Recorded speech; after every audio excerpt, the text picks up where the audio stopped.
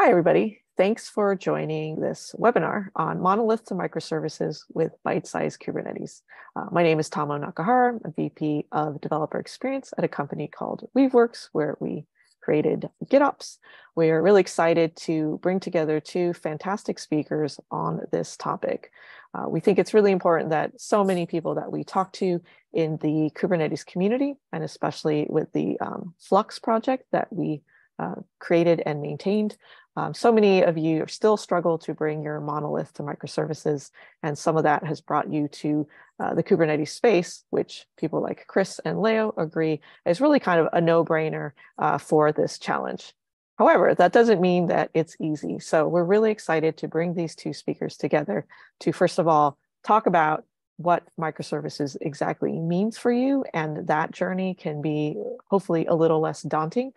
Chris Richardson is the creator of Microservices.io. He's been working in this space for over 10 years. So we'll have the first section by Chris breaking that down in a really fantastic way, and then lead to the part where Kubernetes itself you can do in small steps. And so we have Leo Murillo, our architect from Weaveworks, who will be sharing that part. So I hope you enjoy. Thanks. Welcome to my talk on the microservice architecture. In this talk, I'm going to answer the following questions. What is the microservice architecture? Why should you use it? When should you use it? And how do you adopt it? But first, let me introduce myself. I've done a number of things over the past 40 years. For example, I developed Lisp systems in the late 80s, early 90s. I also created the original Cloud Foundry back in 2008. And since 2012, I've been focused on what eventually became known as the microservice architecture. I help organizations around the world use microservices. Here's the agenda for my talk. First, I'm going to describe why we need to deliver software rapidly, frequently, and reliably. After that, I'm going to describe the monolithic and microservice architectures. Next, I'll describe how to refactor an existing monolithic application to microservices. Finally, I'll talk about how the microservices pattern language can be your guide when designing an architecture.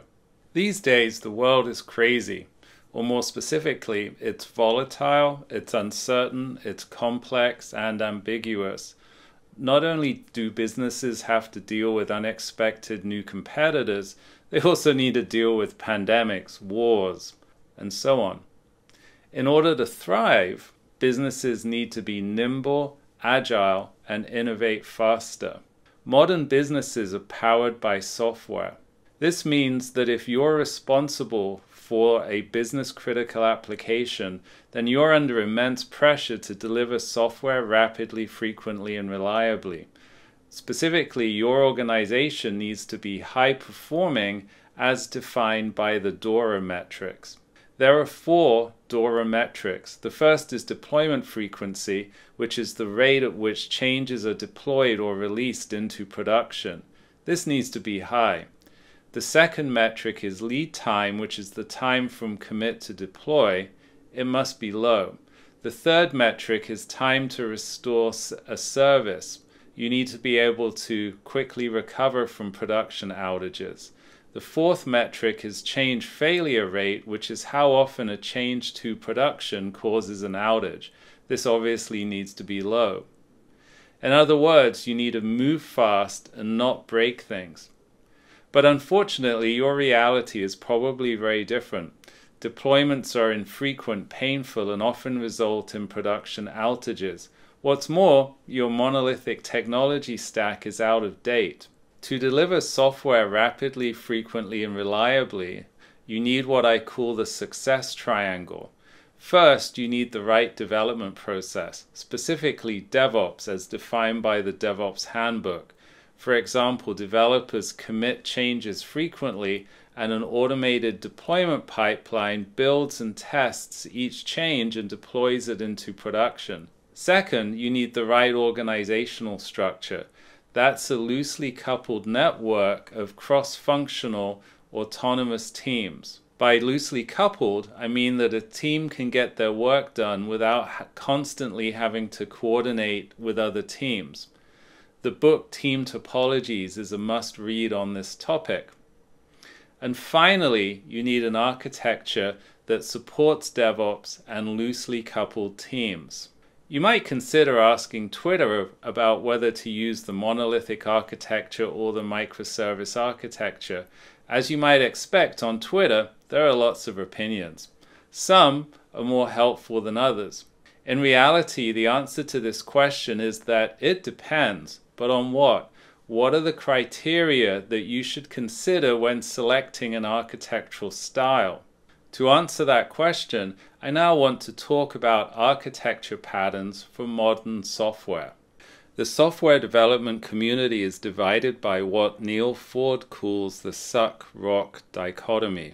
Your favorite technology sucks.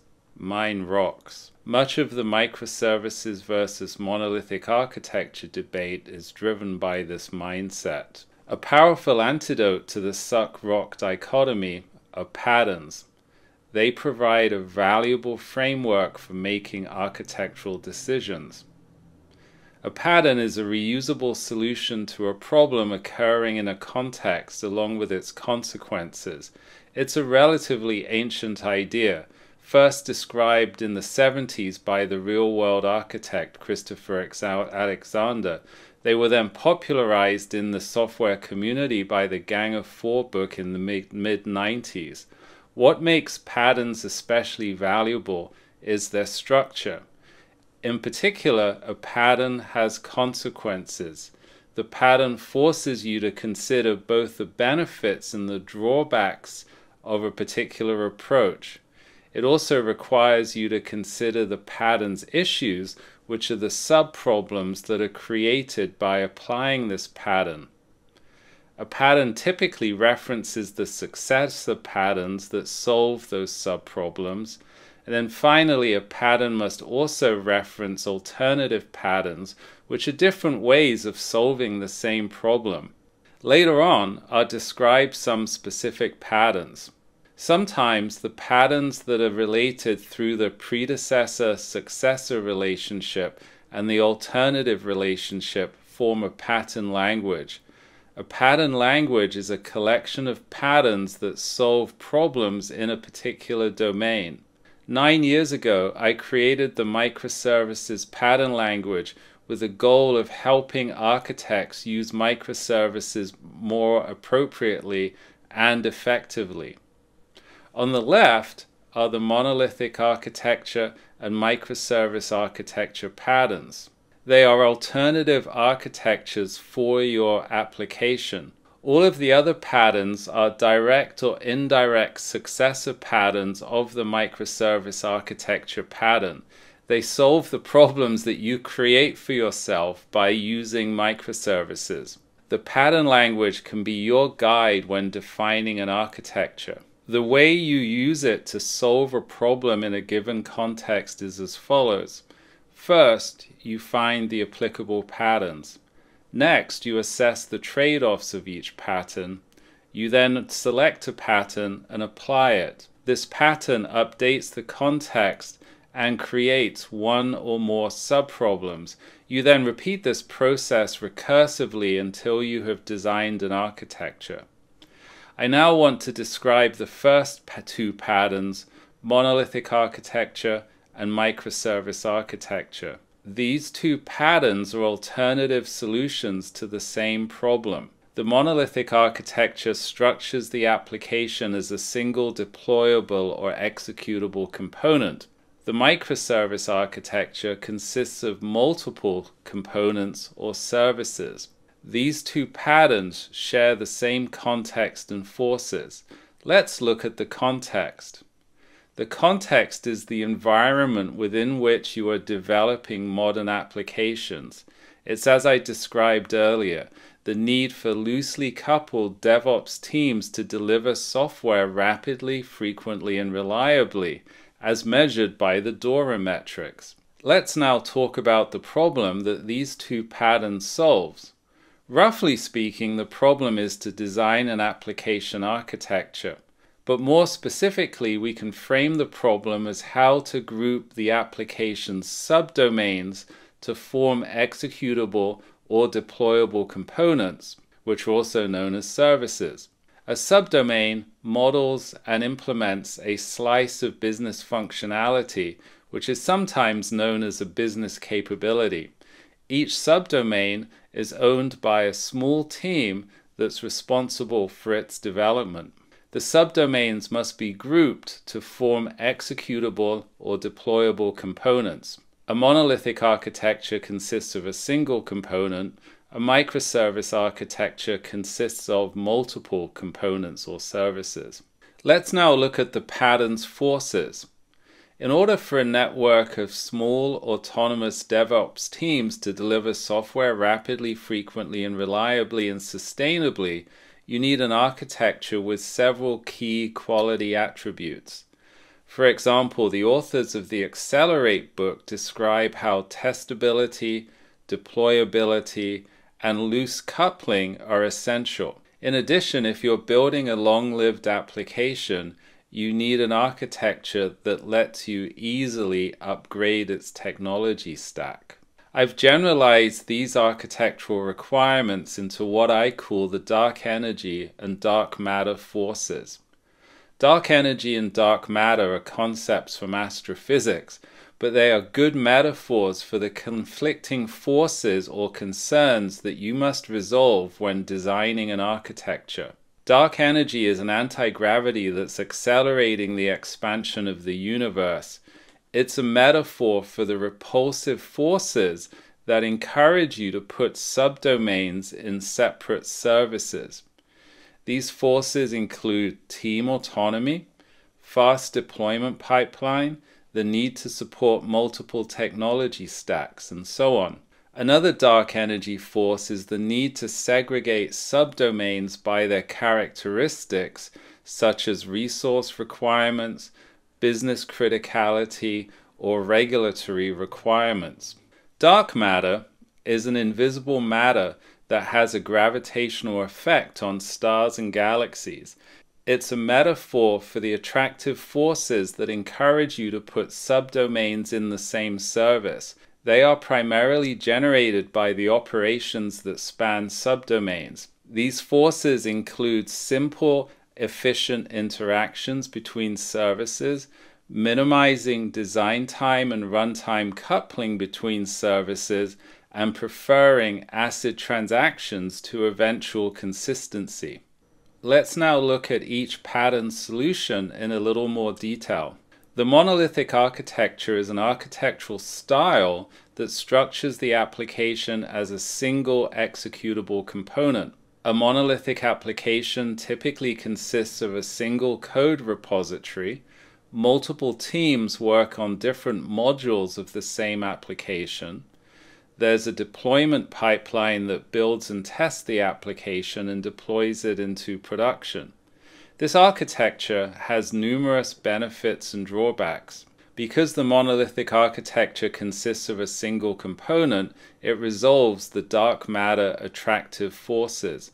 All interactions between the application's modules are local, and so they're simple and efficient. There's no runtime coupling. Moreover, the application can implement operations using ACID transactions, which are simple and familiar.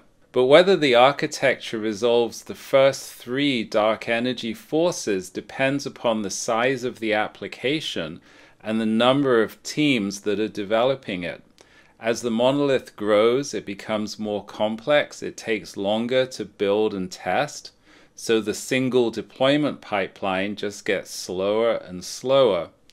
Even the application's startup time can impact the deployment pipeline. Also, as the number of teams increases, their autonomy declines since they are all contributing to the same code base in the single repository. For example, even something as simple as pushing changes to the code repository can be challenging due to contention. Some of these issues can be mitigated through design techniques such as modularization and using sophisticated build technologies such as an automated merge queue and clustered builds. However, ultimately, it's likely that the monolithic architecture will become an obstacle to rapid, frequent, and reliable deployment. Furthermore, the monolithic architecture cannot resolve the last two dark energy forces. It can only use a single technology stack. You need to upgrade the code base in one go, which can be a significant undertaking. And since there's only a single component, there's no possibility of segregating subdomains by their characteristics. The monolith is inherently a mixture of subdomains with different scalability requirements, security requirements, and business criticality. The microservice architecture is an architectural style that structures the application as a set of components, or in other words, services.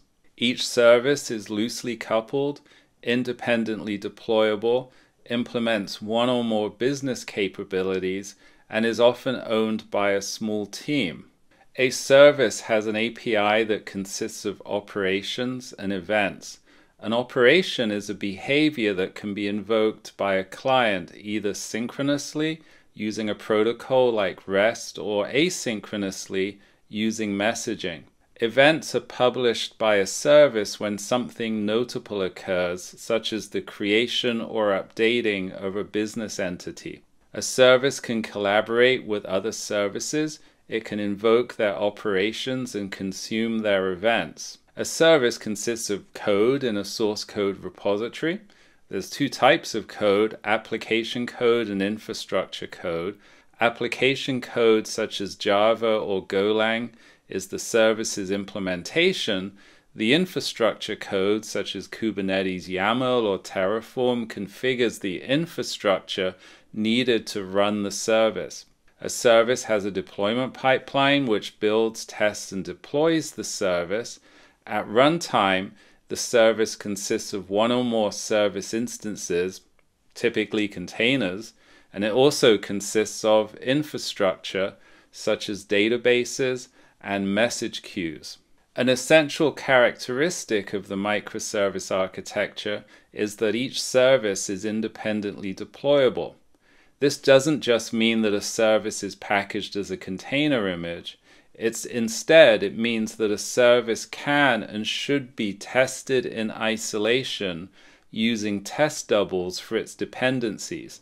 It's then deployed into production without any slow and brittle end-to-end tests.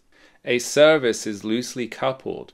There are two types of coupling: design time coupling, which I'll talk about later, and runtime coupling. Runtime coupling between service A and B is the degree to which the availability of service A is affected by the availability of service B. For example, the order service is tightly coupled to the customer service if it cannot respond to a create order request until the customer service responds to it. This reduces the availability of the create order operation. Ideally, the order service should be able to respond to an HTTP post without waiting for a response from the customer service. This is known as the self-contained service pattern, and it typically requires a service to use asynchronous collaboration patterns such as Saga. Design time coupling is the degree to which service A is forced to change in lockstep with service B. Two services are tightly design time coupled when they regularly change in lockstep for the same reason. Tight design time coupling reduces productivity because it requires time-consuming API changes and coordination between teams. One way to minimize design time coupling is to design services so that they look like icebergs. An iceberg service has a small, stable API that encapsulates its much larger implementation. This enables the services team to make changes without regularly impacting the services clients. Loose design time coupling also means that your services should not share database tables. For example, the order service should not access the customer table directly. Instead, it should use the customer services API. This is the database per service pattern. Services are typically organized around business functions or capabilities.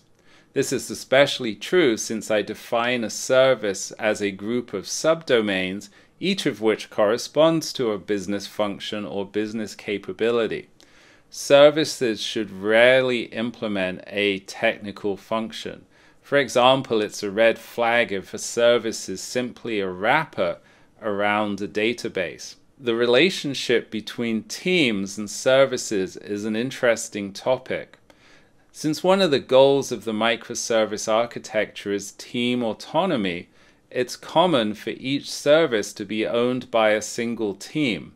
This is the service per team pattern. However, sometimes a service might be owned by two or more teams, especially when it resolves dark matter forces such as efficient interactions. It's important to remember that if a service is owned by a small number of teams, it does not necessarily reduce team autonomy. Moreover, it can help you avoid having an excessively fine-grained architecture, which is known as the more the merrier anti-pattern. In fact, a team should only own more than one service if and only if it solves a tangible problem. For example, the fraud team might need to have an additional Python service in order to run a Python-based machine learning model. The microservice architecture has various benefits and drawbacks. When compared with the monolithic architecture, the benefits and drawbacks are flipped. The microservice architecture pattern can resolve the dark energy repulsive forces, but potentially not resolve the dark matter forces. You need to carefully design the microservice architecture, in other words, the grouping of subdomains to form services, and the design of the operations that span multiple services in order to resolve these forces. You should consider using the microservice architecture when one or more of the following is true. Your application is large. A large number of developers are working on the application.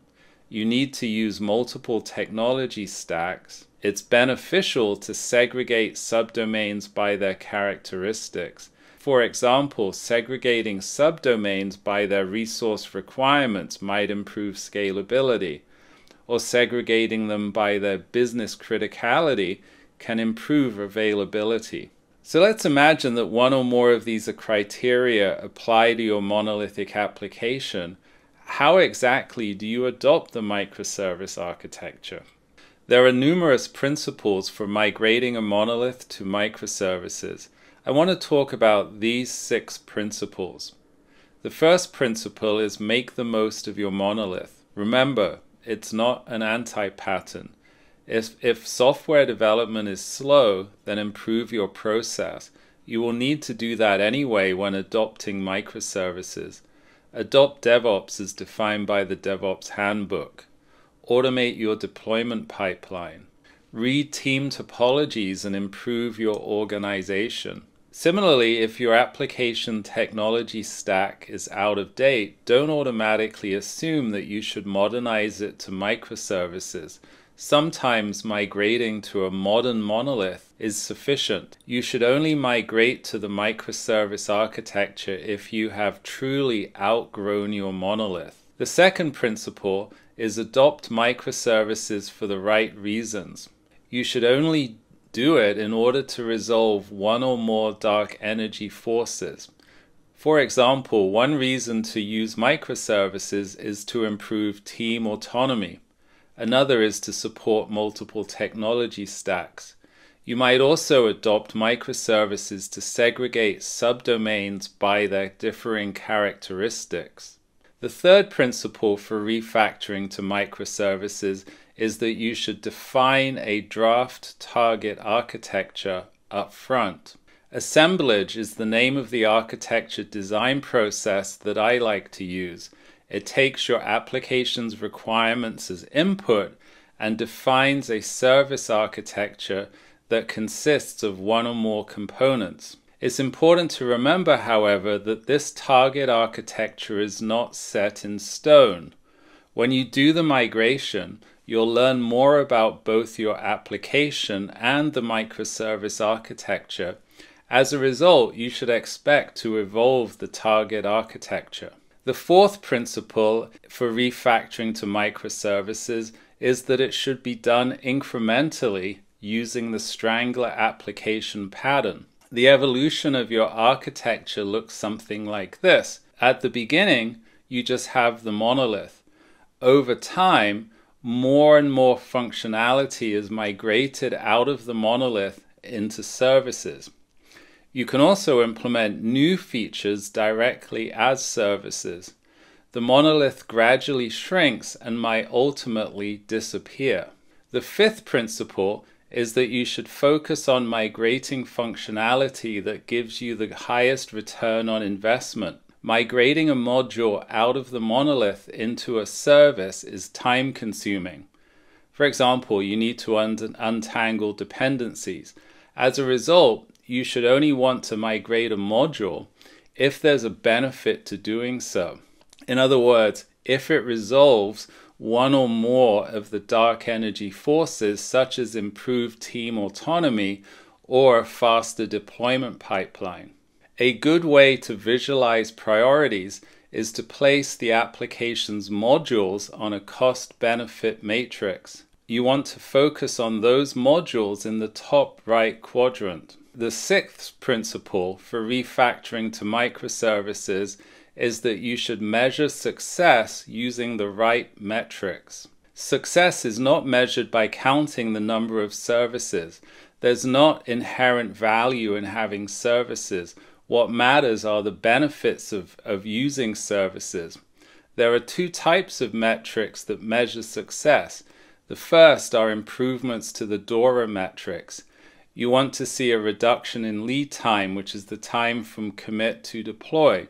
You want to see an increase in deployment frequency, while at the same time, you want to see deployments become much more reliable. The second way to measure success are improvements to the other ilities, such as scalability.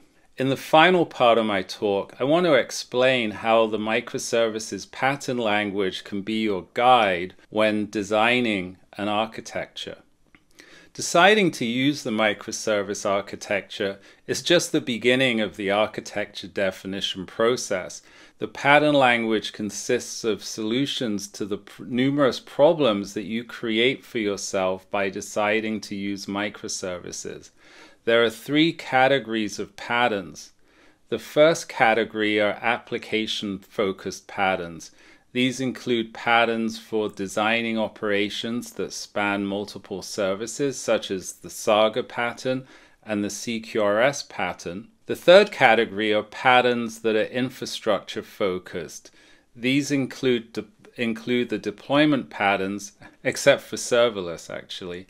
In between is the second category, which are patterns that are a combination of application code and infrastructure.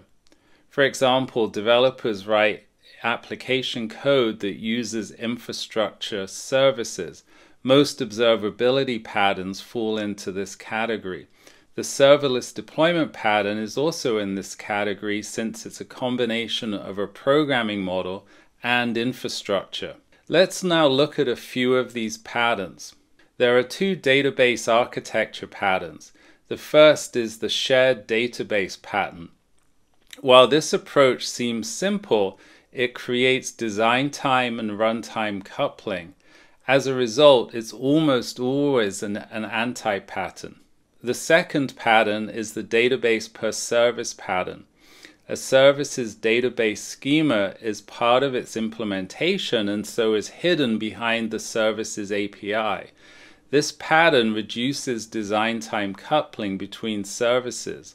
One drawback, however, is that transaction management is more complicated. An operation that spans multiple services cannot be implemented as an ACID transaction. Instead, you must use eventual consistency. There are 4 patterns for implementing operations that span services. A command, which is an operation that updates data, can be implemented using either the Saga pattern and/or the command-side replica pattern. A query, which is an operation that retrieves data, can be implemented using either the API composition pattern or the CQRS pattern. One drawback of these 4 patterns is that they are eventually consistent. As a result, using them is more complex than using ACID transactions. The pattern language contains numerous patterns related to inter-service communication. The communication style patterns are remote procedure invocation and messaging. Remote procedure invocation style communication, such as REST, is simple, familiar, and easy to use. One drawback, however, is that it can create excessive runtime coupling, which reduces availability. As a result, it's a pattern that you should use very carefully. The other communication style pattern is asynchronous messaging. There are various flavors of asynchronous messaging, including events. The application typically uses a message broker such as Apache Kafka or RabbitMQ. Alternatively, it might use a brokerless messaging mechanism such as webhooks. Asynchronous messaging is more complex. However, a key benefit is that it reduces runtime coupling between services. The pattern language includes several deployment patterns, including service per VM, service per container, and serverless deployment. Each pattern has different trade-offs. My recommendation is to use serverless deployment on a public cloud, provided that it's a good fit for your application. Otherwise, I'd recommend using containers, or more specifically, Kubernetes. So that's my part of this presentation. In summary, the best architecture for your application depends upon the details of your application and your organization. The microservices pattern language is your guide when designing an application architecture. The dark energy and dark matter forces are a very useful set of criteria for helping you decide between the monolithic and microservice architecture. If you decide to migrate your monolithic application to microservices, it's important to follow the refactoring principles. In particular, it's essential that you incrementally migrate to a microservice architecture. At this point, I'm going to hand over to Leo, who will talk about deploying services using Kubernetes. All right. Thank you so much, Chris. This was very insightful. I hope you all really appreciated all the really, really cool knowledge that Chris just shared, right? Like microservices, monoliths, when to pick one over the other, and the differences around these architectural patterns. That was really awesome. Thank you, Chris. So I want to take all that Chris just shared with you and break it down to the world of Kubernetes. Okay. I want us to talk as to how we can actually, and likely will have to, run and operate and build and maintain workloads that are following both architectural patterns, and that we can do that on top of Kubernetes using all the capabilities that Kubernetes can offer. Okay. Before I get to that, though, I'd like to introduce myself. My name is Leonardo Murillo. I am Principal Solutions Architect at Weaveworks, and we are the GitOps company. Weaveworks is the company that coined the term GitOps, and we specialize in application lifecycle and developer experience on top of Kubernetes, okay? We have a very, very strong presence in the open source community. This webinar is sponsored by the CNCF, the Cloud Native Computing Foundation. And we have actually donated a few of our projects, Flux, which is a GitOps toolkit, Flagger for progressive deployment, to the CNCF.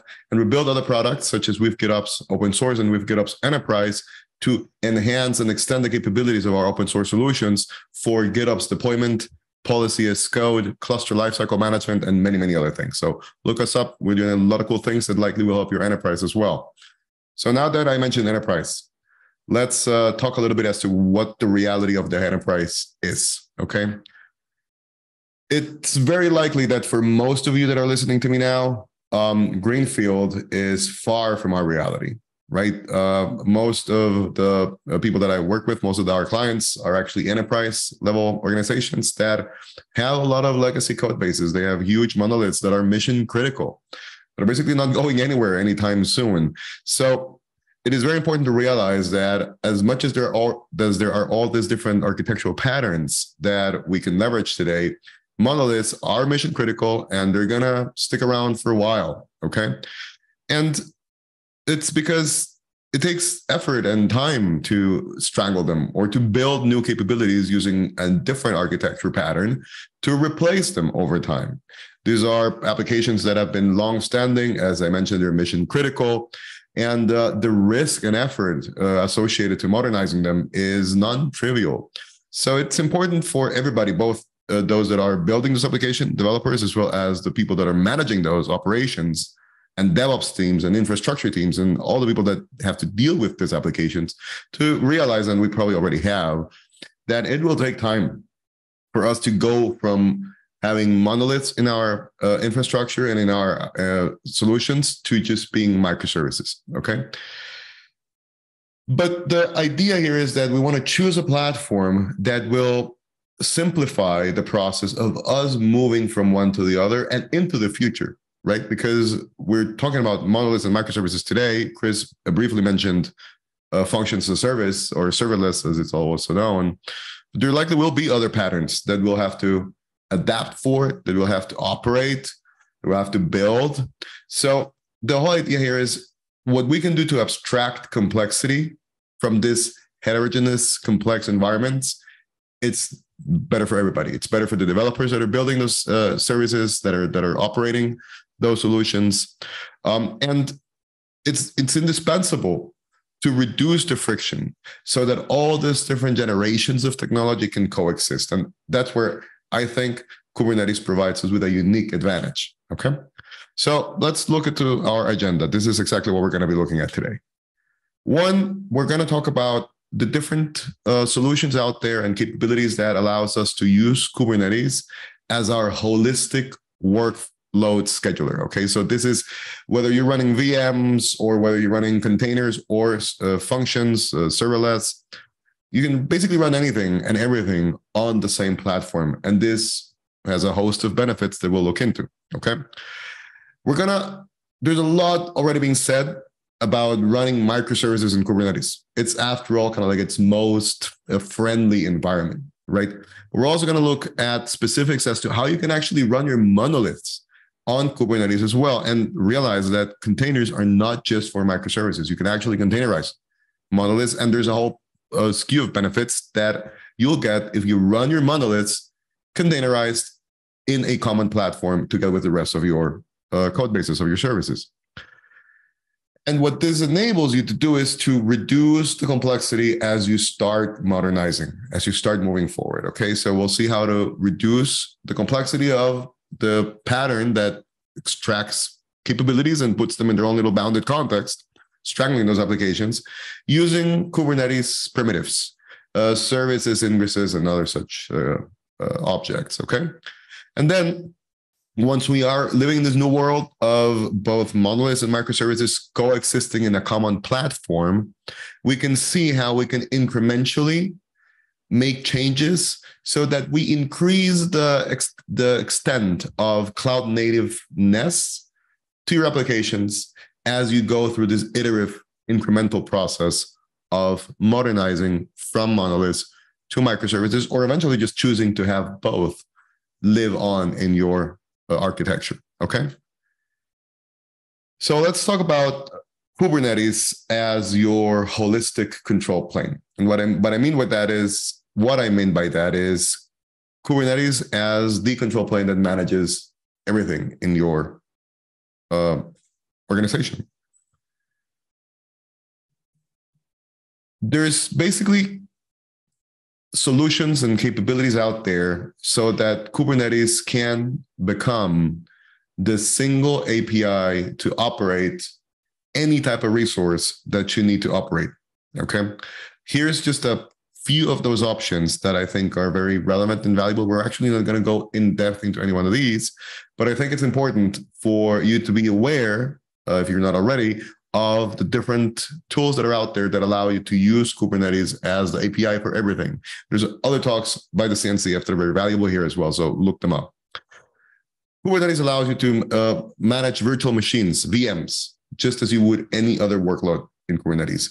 KubeVirt is a project also donated to the CNCF that allows you to declare virtual machines as Kubernetes objects. Okay, so this is one path where you can start integrating workloads that are running on VMs with containerized workloads and manage the lifecycle and their discoverability and how to reach them using a common pattern, which is basically driven by Kubernetes, declarative configuration, services, and all these other capabilities, all these other primitives that Kubernetes enables.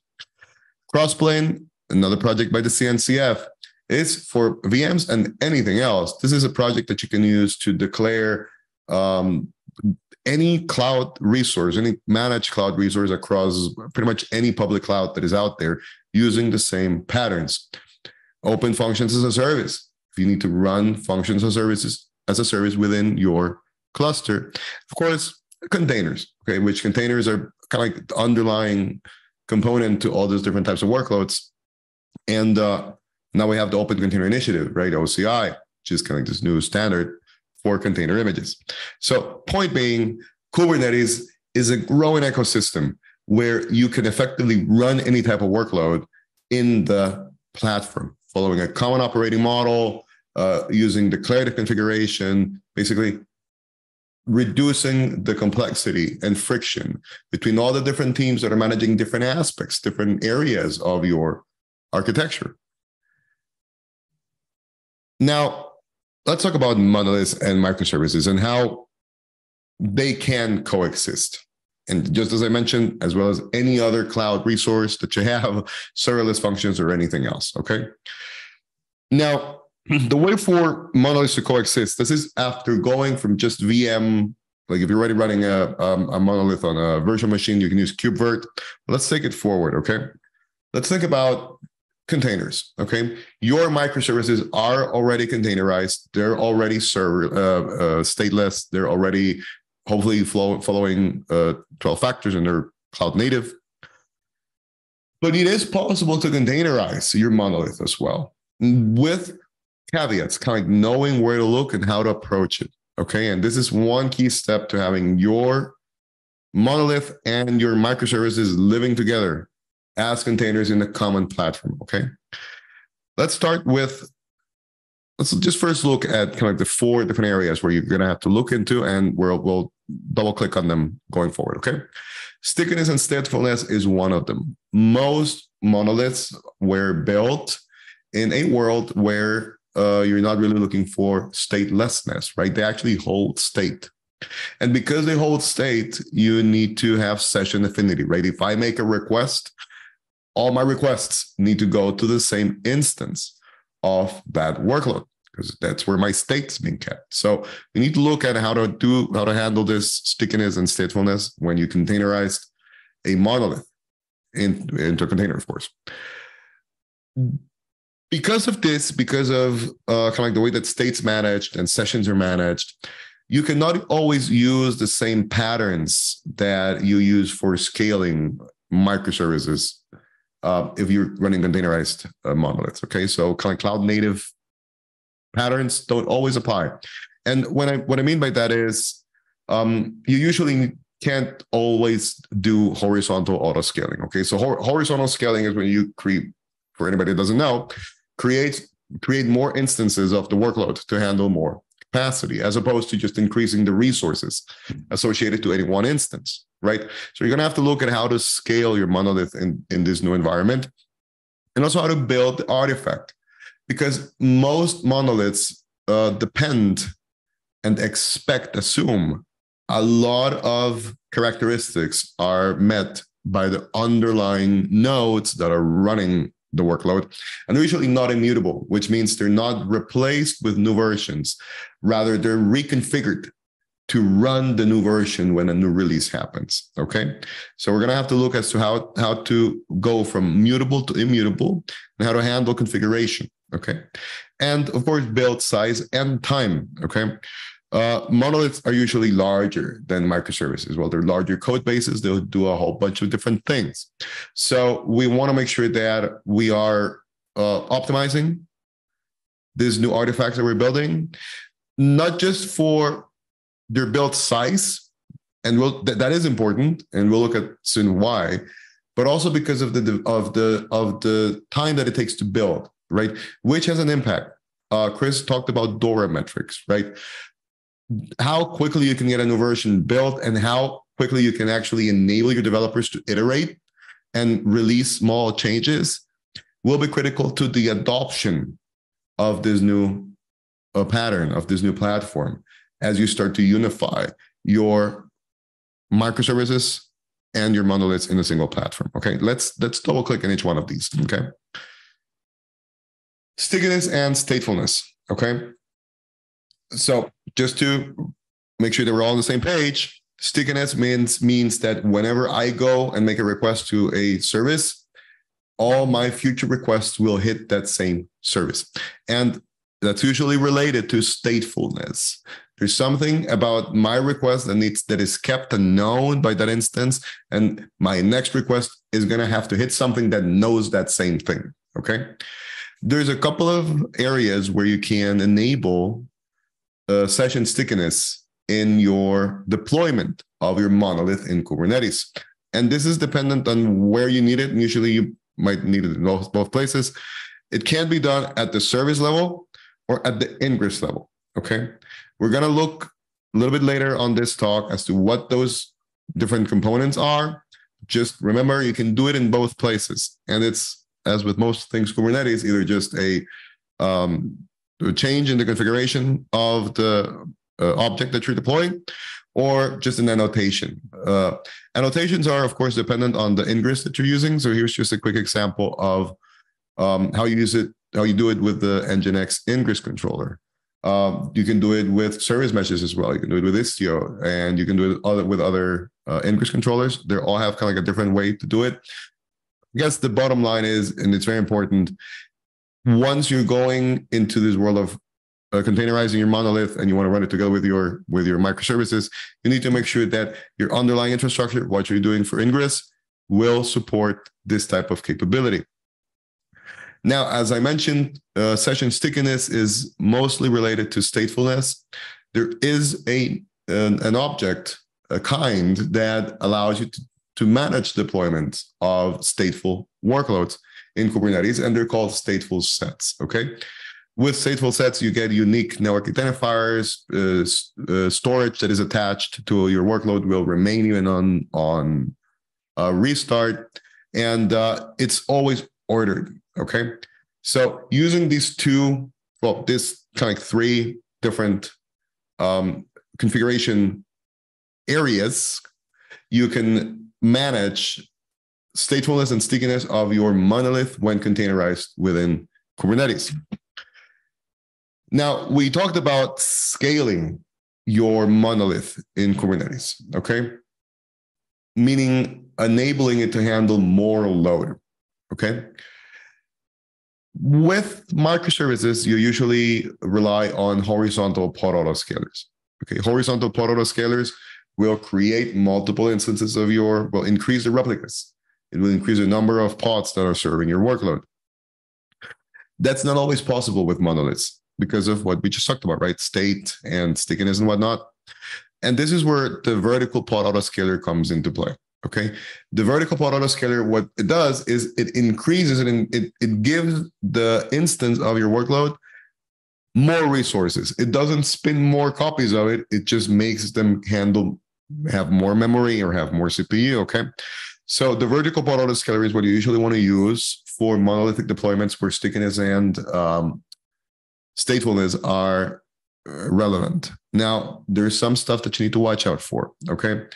because of your vertical pod autoscaler behavior, where it's increasing the capacity requested by each one of those workloads, you might get to a point where you're requesting more capacity than a given node is able to provide, that any one node is able to provide, which would make your workload unable to be scheduled anywhere. So this is something to really be mindful of when you configure the patterns, the configuration of your vertical pod autoscaler, and when you define your node capacity. Okay, we'll talk about how to also isolate monoliths from microservices in terms of node going forward. Another very important thing is you don't want to use horizontal pod autoscaler and vertical pod autoscaler together. Okay, that's just a recipe for disaster. Now, dependencies and configuration.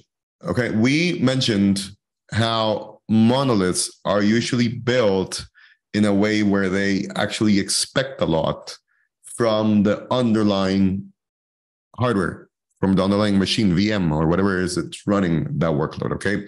And what I mean by that is they expect packages to be installed, they expect files to be in some path, and they're usually not immutable. And what I mean by that is the VM and its configuration is managed through change. Okay, so whenever a new package needs to be installed, it's installed on top of the VM. All right. Whenever a new version of the artifact that it represents your monolith is built, it's copied over and replaces the previous version on the VM that's running it. So this is called mutability, right? You're actually mutating the VM. Container images are immutable. Okay, and there's a whole bunch of value to immutability that I encourage you all to dig deeper into. We're not going to talk as to the benefits of immutability, but container images are immutable. And by being immutable, that means that you're packaging everything that your application needs to run on a single artifact, which is a container image. Okay. Now, that means that there's going to be some effort to go over when you're looking to identify how to build the Docker files, which are basically the configuration files that define how to build your container image for anybody that's not familiar with that. To build the image of your monolith, okay, you're going to have to identify what packages it relies on. You're going to need to identify what operating system it expects to have on the VM that's currently running so that you can use the similar container-based image, okay? And there's some ways for you to accelerate that process. If there's already configuration management, well, managing these configurations, say Ansible, Puppet, or any one of those, that serves as a great foundation, as a great basis for you to identify what to put in the Docker file for the container image to be built so that it satisfies the expectations of the monolith artifact, the binary that you're copying into that container image, okay? Now, there's a critical aspect here to consider, and that is that a lot of monoliths require to do things at the node level, okay? And I know that's ambiguous, but this is where security contexts come into play. A container running within Kubernetes is usually, or should be, very much isolated from the underlying node, right? It should have no rights to see, perform, or otherwise do anything at the node level. That's not always possible with monoliths, okay? So if you're going to run both monoliths as well as microservices in a common infrastructure, in a common Kubernetes cluster, it is important to have them isolated, ideally to individual nodes that are only running this type of workload. This is also beneficial for capacity, right? You will need a different balance of capacity for your microservices to your monoliths, and you'll need different security constraints. Okay, so running your microservices and your monoliths in separate in separate groups of nodes is super important, particularly when your monoliths or any one of your workloads require privileged security contexts. Okay, there's primitives in Kubernetes that allow you to do that. You can use taints, you can use affinity, and you can use security policies to both specify specifically in which nodes your workload, your monolith, your containerized monolith can run, as well as to deny any sort of traffic that originates from those nodes or the namespace that's running your monolith to any other node group or namespace where you're running non-privileged workloads, okay? And we also talked about build size and build time, okay? Monoliths are usually much larger than microservices because of what they're doing. They're doing a whole bunch of more stuff than just one service, which means the build time is usually slower and the container images are usually going to be larger, okay? This is going to have an impact in your storage, okay? Container images are, if you're using proper practices when you're building those Docker files, they're going to be built in a way that is very efficient, okay? That it can reuse different layers that you've built in the past so that you don't consume all that capacity when you're storing them, okay? You only store, kind of every new version is just the delta, the difference between the, like any other previous layer that was used and what hasn't, what's new, okay? But as you probably know, it's every time a new container image is downloaded on one of your nodes, it's stored in that node. So since we're doing immutability, which we weren't before, if you have a large binary that changes all the time, might not be changing the underlying dependencies. And if you're using Docker files right, you built that in a way that those are cached and not reused all the time. But if your binary, the one that you're building for your monolith, is pretty large, and you're doing multiple deployments, each with a new version of the container image for your release, right? For your application, for your monolith, that means that your node is going to have multiple versions of your application at any given time. And if they're large, they could consume a lot of hard disk, okay? So you need to be mindful of understanding the size of your build, making sure that you're using proper Docker file practices to reduce it to the kind of smallest possible size. And then make sure that you have a pruning mechanism in your nodes so that you can get rid of old images that you're no longer using, okay? Now, it's very important for your initiative to get buy-in from your development teams, okay? Your development teams are motivated by fast delivery. They're going to appreciate being able to run their monoliths locally, easily. They're going to appreciate how container images will enable this DevOps benefits, right? Of you have the same code base and you run it anywhere and it operates in the same way, right? It's fully automated. But you need to make sure that you are quantifying the build and release time. Okay, because if there's one thing that I know developers hate is to have to wait for builds and deployments. Okay, so the faster that you can actually get this cycle, the better for you to gain traction within your organization, the better for you to actually, and for any developer that is listening, guarantee you're gonna approve this that I'm saying, right? The better it is for the developers that are now using this new platform to deploy their workloads to buy in. So make sure that you are deploying as quickly as you can, that your build pipeline happens as quickly as you can, and we'll see how GitOps can help with that. And this basically gives us what a heterogeneous architecture will look like, right? You have a common API. You're using ingresses and services to route requests to different types of workloads. Those that are horizontally auto-scaling, that are microservices that are running in their own namespace, and those that are vertically auto-scaling and using stateful sets and other capabilities to scale, which are your containerized monoliths. And all those are running on different nodes, and there's policy between them. So what does this look like, right? First of all, we have Kubernetes, which is the single API that you're going to use to operate your heterogeneous architecture, no matter what it is that you're running. You're going to create individual node groups for your different services. You're going to have a specific set of nodes with specific capacity for your containerized monolith. which is going to scale vertically, okay? You're going to isolate your monolith from your microservices because they might need different security contexts and they have different requirements from your microservices using namespaces and network policies, okay? Which will disable any direct communication between these different workloads, okay? And then lastly, we're going to talk next as to how you can use ingresses and services to send requests to the proper sort, to the proper destination, right?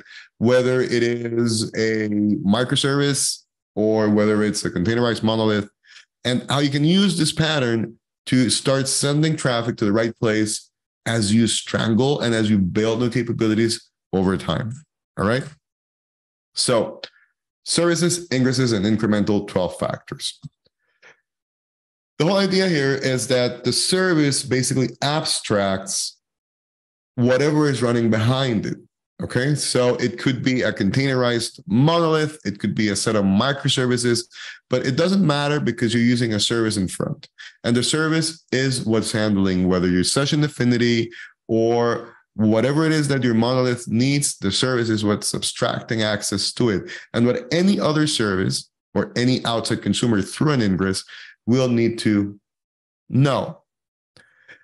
Now, in this scenario, right, we have our containerized monolith that is running 3 different sets of features or functionality. It's activity, users, and configuration. Very basic idea, okay? And because this is a monolith that is coming from a world where it was running in a VM and it's mutable, the configuration for that monolith is actually a file in the file system. So we're going to use more Kubernetes capabilities to run this with very little change in this new containerized environment. So we're going to mount a config map, which a config map is an object in Kubernetes that holds basically content. In this case, let's imagine a JSON config file, and we're going to mount it in the file system. Okay, so that's very little change to the containerized monolith. Okay, the service is using session affinity. The pod is vertical auto scaling. So state is managed, the stickiness is managed, and we didn't even have to change how the monolith loaded its configuration because we're loading it from the file system using a config map as it's the origin of that configuration. Now let's imagine we scratched the user's capability because we now have a user's microservice. Okay, so this is that path, right, of strangling this application. We had all these sets of capabilities in a single monolith. We're taking bounded context out of it and creating small services from them. And these new services are actually cloud native. And they are actually following the 12 factors. So how would that look? In the previous slide, we saw one ingress sending all traffic to one service, and then the monolith is doing its thing, okay?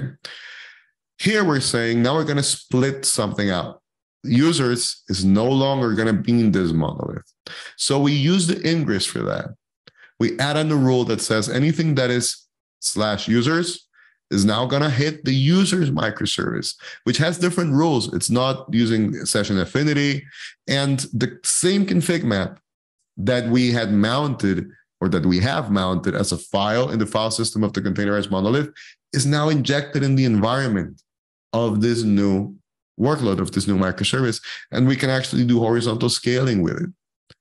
So this is the pattern that we can use to, over time, start eliminating components out of the containerized monolith and pushing them to other services. And we can actually share the same configuration and inject it differently into different types of services as we proceed, as we go through this process of modernization, okay? And of course, we need to talk about GitOps because we're the GitOps company. So let's talk about GitOps as a common deployment pattern, okay? For us to accomplish this, we need configuration, and that's the beauty of GitOps, okay? The configuration of your monolith, whether it's VMs, whether it's a containerized monolith with vertical pod autoscaler and session stickiness, session affinity, or a microservice that is fully cloud native. No matter what the type of workload it is, the configuration itself is declarative and can be stored as code, okay? GitOps is all about desired state stored as code in an immutable repository, and then the GitOps automation handling the continuous deployment of it through reconciliation, right? Basically, by comparing the runtime versus the desired state, the actual state versus desired state, and making sure that what you've declared in your code is consistent with what is actually running in the cluster, okay? And this is now the common pattern that you're going to use no matter what type of architecture you're having to support, you're having to operate, or the various architectures that you have to operate. And the objective here is for you to be able to move fast without breaking things. And I think that's one of the key risks to modernizing legacy application, to strangling monoliths, right?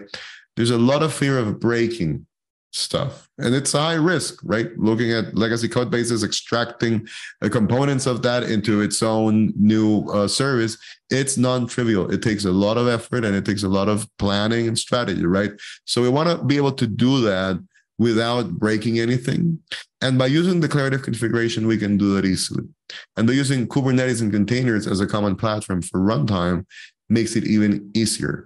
And with tools such as Weave GitOps, you can actually automate where you feel comfortable. You can have manual gates by using pull requests and stuff like that to basically provide a means for humans to interface in your delivery process, in your deployment process, and integrate with any number of audits, alerts, and any other mechanism that you need to make sure that you understand and that your developers understand what's going on. Okay? So what are the takeaways? First, monoliths and microservices can and will likely coexist for quite some time. But aside from that, operating all those different architectures on top of a common platform, which is Kubernetes, really reduces complexity and it streamlines the path, right? It makes it easier for you to migrate and refactor over time because of all the native capabilities that it offers. Kubernetes is ideal for this. And containers are not just for microservices. You can actually use them for monoliths as well. And if you choose to use monoliths to run your monoliths as containers in Kubernetes, you need to be mindful of node isolation, capacity planning, network policies, so that when they're running privileged workloads and less than ideal scaling mechanisms, they're basically running in a protected environment where they can't negatively impact other workloads that are following different architectural patterns. So thank you very much. I hope this was insightful. Please look us up. You can go to weave.works and check out our different tools. And look me up if you have any questions or you want to talk about this. Thank you all. I hope that was really useful.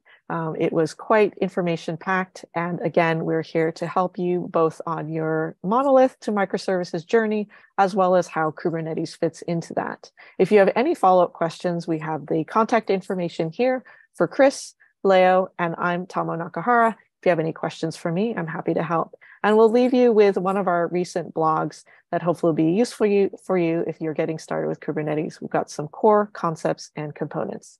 Thanks for joining us, and please do reach out to us if you have questions. Thanks.